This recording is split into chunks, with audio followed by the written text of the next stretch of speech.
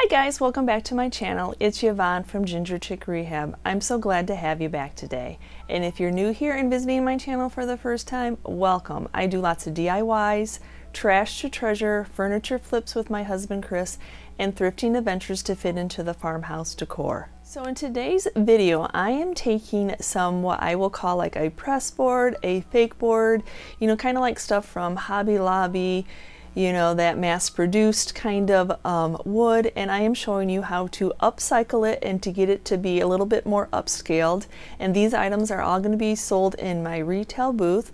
So when you're out there thrifting, you know, and you think, oh wow, this just looks a little bit too cheap, I'm going to pass this. I just want to show you what you can do with these items to give them a little bit more of a farmhouse look, and what you can do to them to get them ready to resell if you're a reseller, or just to overdo them or make them over for your own home. Now remember, this is just a process that works for me.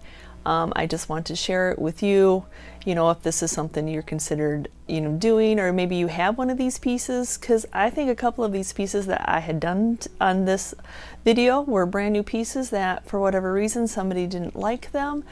You know, just remember that if somebody gives you a piece and it's not completely your color to match your decor, you know, there's always paint. I just absolutely love paint, and you know, I absolutely love to paint white, and I think most people can add white into their home decor. So this piece to me looked like it was a brand new piece. It's probably a Hobby Lobby type of piece, you know, by the wood. It still, I mean, it didn't have like a price tag on it, but it still had some of the wrappings on it. And at $25, I knew that was a little bit on the pricey side, but it is a huge decor piece. Now these two windows, they were actually $3.09 a piece, and they said Goodman's, which I'm not familiar with that store, but it's the same type of, you know, like a pressed particle kind of woody board, and for me the blue doesn't really work, and then the almost too organized pattern of the distressing of, you know, those windows underneath there, I could not wait to get this transformed.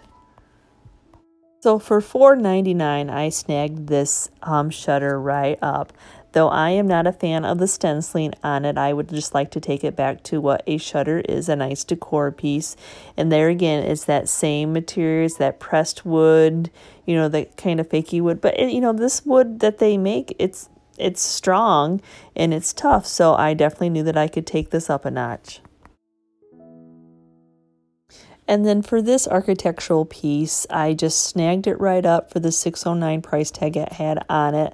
I actually could see this distressed and all that, you know, all that detail just popping out. What I didn't notice, oops, that it had a owie on it.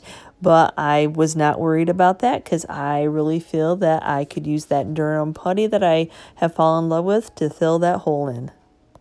And then there was another small hole over here on the side. So the first thing with these windows is I needed to take that backing off, and they did have, I mean, I think this was fairly well made, and it did have, you know, a nice backing, and I was glad that this was all one piece of glass and all one piece of, you know, this material, but that's too organized fakey for me, so I'm just going to take it right off and throw it in the garbage. And I'm going to be removing the glass and just setting it off to the side in a safe place so it doesn't accidentally get broken. So I'm not really sure why these decorative windows have hinges on them, but okay. Then I'm going to take them off, because if you watched my videos before, anything you can take off or take apart and paint separately is just, it just gives you cleaner lines. And then on the back of this window, you know, goes kind of along with removing price tag and stuff, there were some little staples, probably where they had those cardboard corner protectors on. And I always say nothing's more like a flipped item by leaving stuff like that behind. So I'm just taking that right off, just using my staple remover. If you don't have one of these, it is a great investment. It just makes removing staples, or if you do any upholstering, just a nice tool. And then if you're going to be reselling this item, I would always remove any tags that you possibly can. Nothing says a flipped item like a left on price tag.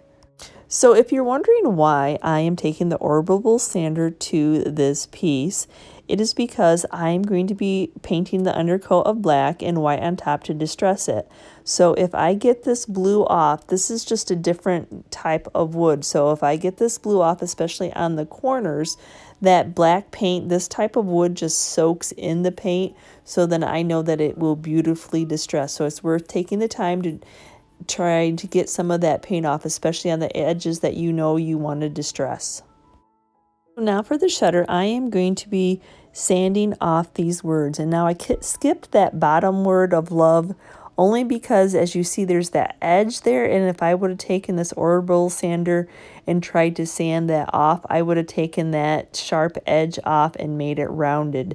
So I'll have to hand sand that. But the rest of these letters, I can try to do my best to getting them off. Those corners are a little bit hard. Yet again, I'm probably going to have to hand sand a little bit. But even though you don't feel it raised a lot of times, when you go to paint, it is kind of like this distressing. When you don't see those hidden details and you paint over and go to distress it, it will just pop. So it's best to try to sand the letters off and try not to paint over them, because a lot of times I find that they are actually, they are a little bit raised and they show through your paint. Then, of course, don't forget to flip that piece over and look for any tags that need to be taken off. So let's see if we can fill in this owie on this beautiful architectural piece. And yes, it is hollow, but you're going to be painting over it. So this Durham water putty, this is maybe the 4th time I've used it. I lost count, but I absolutely love this stuff. You just pour some of the powder out on a plate and put a little bit of water on it. I mean, you just kind of eyeball what the consistency of it is you want. I'm just using a popsicle stick to, tongue depressor to stir it. And then I just put it in the hole, and you just kind of keep mixing it until, it's the right consistency for you. A little bit of wet, a little bit of dry. And, I'm just going to fill that hole in, and it dries nice and firm and hard. And so once we paint this up, you will not even tell that it had an owie. So then after letting it sit for a couple hours, I can go in with some 220 sandpaper and then just sand it nice and smooth. So on the big decor piece, I had nothing that it needed to be fixed or sanded off. So now I'm just getting around to cleaning them off with the crud cutter. Now the crud cutter, I just spray on a rag. I just wipe the item off. It is a great pep, no rinse needed whatsoever. And so then I just rub it on and then get any gunk, any dust, I usually spray them off with the air hose, but any buildup that might be left on this. And then, oh wow, this one was way more dirtier than you think. I mean, I don't know if it was from it sitting around or it was just something that was on it. See, this is why your paint would not adhere properly if you do not get this off. Since all these pieces that I am doing today are a pressed particle, fakey kind of wood, that doesn't mean that they're weak. It is a strong wood. So what I'm going to do, I find that the spray paint adheres, at least as the base coat, adheres very well to these kind of pieces. So especially for the metal, I need to be spray painting anyway. So I'm just using my Rust-Oleum paint and primer in one in flat back and giving these all a nice undercoat of black. And now when it comes to spray painting, you always need to do multiple coats. Don't think that you're going to cover with your first coat. You're just kind of getting it on there, letting it soak in, and then go back with a second coat. And even including this architectural piece, I will be giving, even though it is already black, since I'm going to be distressing it, I need to paint it also along with the hinges that I may or may not use for that window. And especially for this shutter, along with that decorative piece, kind of how the bottom has a shuttery part too. Spray paint is very handy to be able to use on these because it is, it's hard to get in between those slats. And yep, I'm going to do the same thing on these windows. I'm just going to spray paint them also. It's just the way that this kind of board takes it in, takes the paint in. And especially since I'm going to distress it, since I opened it up with sanding, it'll just soak this black spray paint right in. So now I'm going to let these get good and dry before moving on. So to replace that fabric on the back of these boards that were on the windows, I am just using this leftover piece of drop cloth that I had that I reupholstered. And I always wash my drop cloth as soon as I bring it home from the store.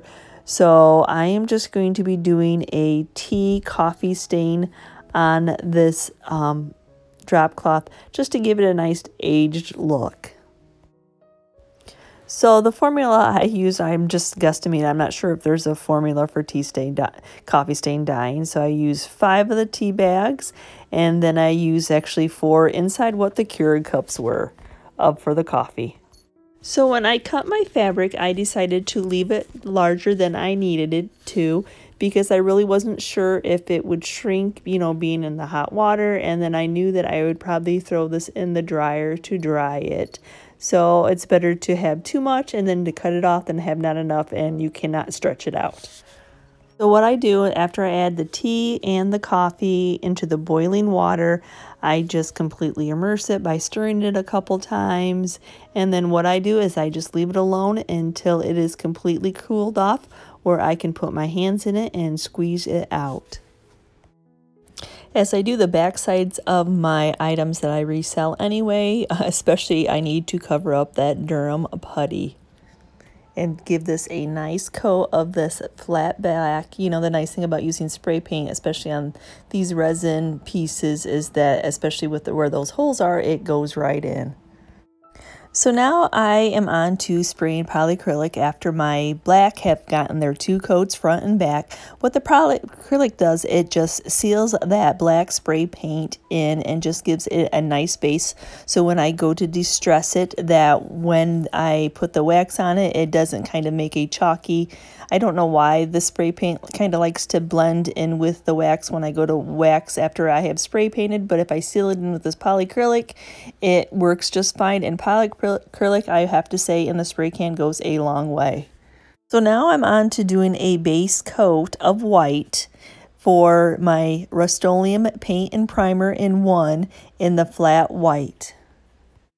So I like the way on these pieces that the spray paint adheres, but I'm not necessarily a fan of the blue white of this flat white. And I know that there are other colors out there, but I have to say that when I start pricing them, when I get into the fancier colors, they are more expensive.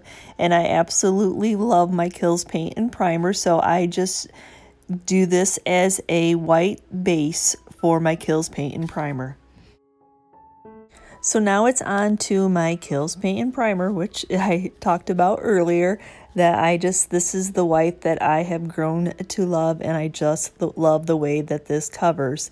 So as you can see, as I'm painting it on, the difference in the 2 whites, one's a little bit more blue and this one's just a little bit more warmer. So I've been asked before about what brushes we use, and I do not like to spend a lot of money on a brush. We paint every day, and so we just put it in a bag in the refrigerator.